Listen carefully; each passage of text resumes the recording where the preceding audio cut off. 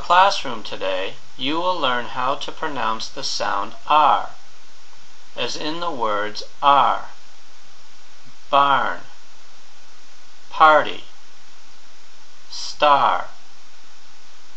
This sound can be spelled with A-R, E-A-R.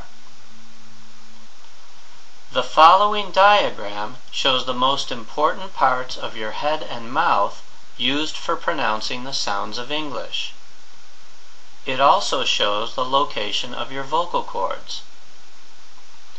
This is a voiced sound, which means your vocal cords do vibrate when making this sound. You can listen to your vocal cords vibrating if you cover your ears with your hands. Try covering your ears with your hands as Akiko is doing in the picture.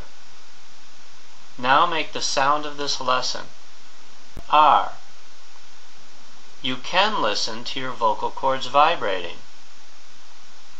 You can feel your vocal cords vibrating if you place your hands on your neck. Try placing your hands on your neck as Akiko is doing in the picture. Now make the sound of this lesson, R.